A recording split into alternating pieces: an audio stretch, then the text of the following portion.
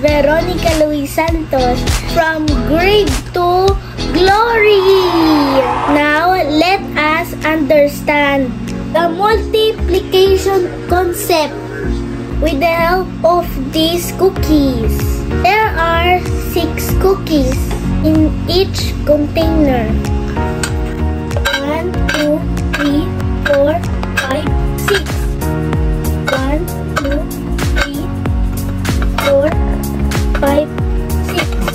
1, 2, 3, 4, 5, 6. 1, 2, 3, 4, 5, 6. There are 4 containers. How many cookies are there in all? Aha!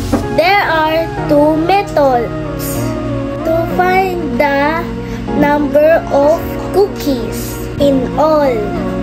Let us start. Method 1. We add the number of the cookies in each container.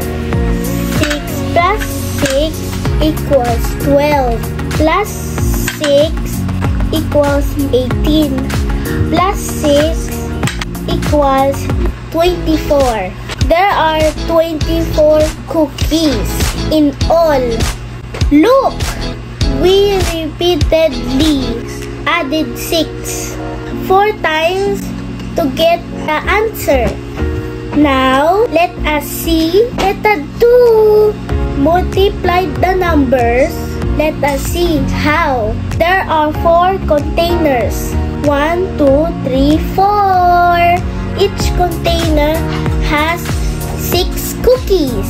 Now we multiply the number of containers with the number of cookies on each container. So, 4 times 6 equals 24. So, there are 24 of cookies and all.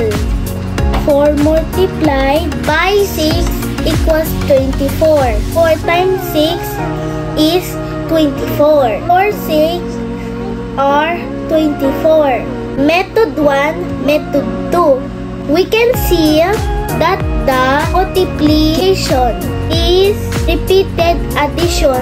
6 plus 6 is 12. Plus 6, 18. Plus 6, 24. 4 times 6 is 24. That's all. Bye!